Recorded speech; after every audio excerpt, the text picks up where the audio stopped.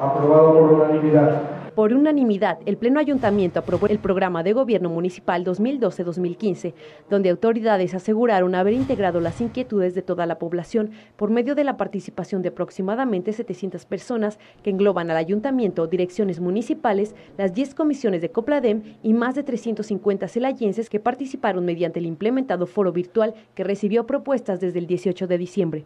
Temas relacionados con inseguridad pública, impulso al arte y al sector salud fueron las inquietudes con mayor demanda por parte de la población que entró a visitar el foro virtual. Así explicó Enrique Lemus Muñoz Ledo, presidente de la Fundación 2020 y encargado de haber realizado la estructura de este programa de gobierno municipal. También informó que fueron alrededor de 175 propuestas que abordaron 45 temas, de los cuales dijo desconocer un porcentaje específico en el que quedaron integrados. La manera en que quedó concretado el plan de gobierno, de acuerdo a Enrique Lemus, fue con más de 300 acciones, 170 objetivos y alrededor de 30 líneas estratégicas de desarrollo.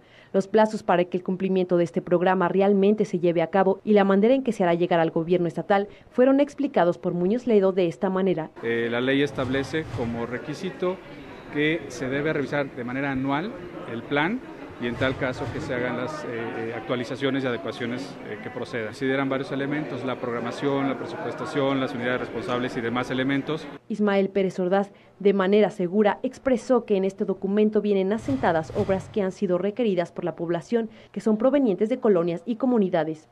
De manera indefinida, mencionó la fecha para dar a conocer ante toda la población los compromisos incluidos en este documento, que incluyen proyectos como el Eje Sur-Oriente, el Macrocentro Deportivo y el Parque Integral del Parque Xochipilli. La próxima semana haremos una gran convocatoria ciudadana, tomando como base a Copladem para darles a conocer esto, entregarles copias, porque yo quiero que vean reflejado su trabajo en este documento. Con imágenes de Luis Fuentes para Vía Noticias, Marina Plaza.